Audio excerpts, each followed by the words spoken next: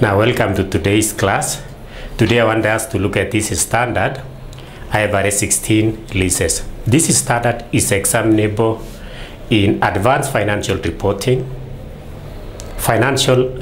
and analysis, and financial reporting the books. The person who is giving out the asset has got an investment which is giving to another party. The other one who is using the asset is also doing his or her own business, which we don't capture here. But how will this person records in his or her books the transaction and the contract between the two parties, I mean B and A?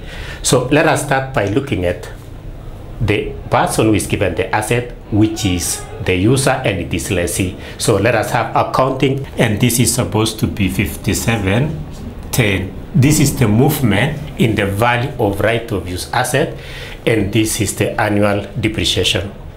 This is supposed to be recorded under the statement of profit or loss. The statement of profit or loss, and this is supposed to be in the statement of financial position. Those are the entries which are supposed to be made in the books of the lessee. So all this we have done from the lease schedule and the right of use asset. These are the entries which are supposed to be made. So we shall look at it later after break.